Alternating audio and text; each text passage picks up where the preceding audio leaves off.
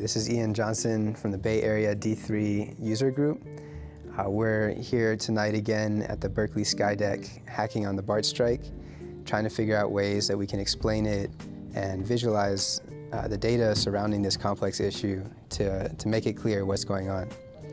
So last week, about 25 of us got together, talked about the issues surrounding the BART strike, what questions we had that we felt that weren't being covered as in detail and as clearly as we'd like. We came up with a couple major categories. So we wanted to know what's causing the BART strike and what the effects are.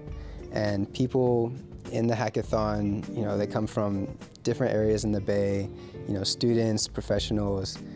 We all brainstormed together what aspects of the causes we were interested in, things from salary. We often hear this $80,000 a year quote, and we we're curious about that. People wondered more about healthcare, pension, safety, and then we were thinking about who does the BART serve, the greater environment around the system, including highway, traffic, and AC transit, the Muni. What happens to all those systems when the BART shuts down?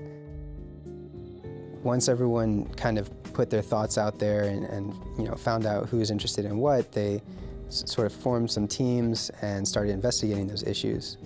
We'd already prepared a decent amount of data for people to work with, but a lot of the teams kind of dug deeper.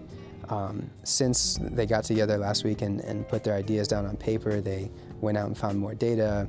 We've been collecting it in a central repository so everyone can play with it and look at it. And this week we've made a lot of progress. Some people have been using D3 and creating visualizations already. Others are designing mocks and gathering and refining data even more. And we're really excited to be able to shed some more light on this issue.